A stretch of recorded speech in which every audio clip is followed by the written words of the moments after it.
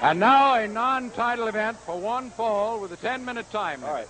In the red corner at 268 pounds from Omaha, Nebraska, the North American heavyweight champion, Ted DiBiase.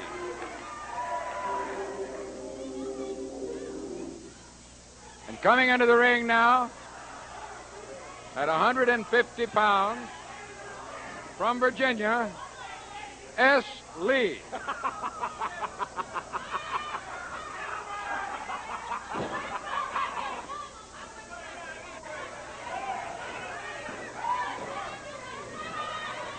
And it's who is Stagger Lee?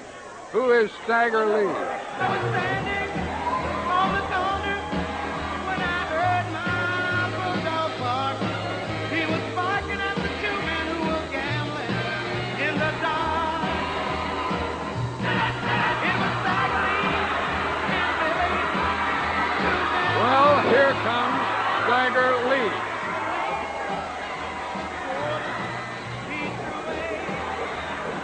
Stagger Lee.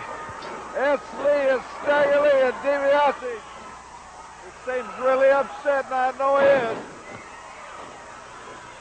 Stagger Lee out there rocking and rolling. If I believe my memory serves me right, JYD referred to one Stagger Lee as a man who used to beat him up and steal his milk money on the bus when he was in school.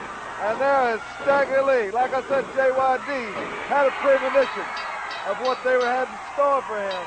And therefore, he must have had Stagger Lee in the wings, because Stagger Lee just put something in that mask, and he hit.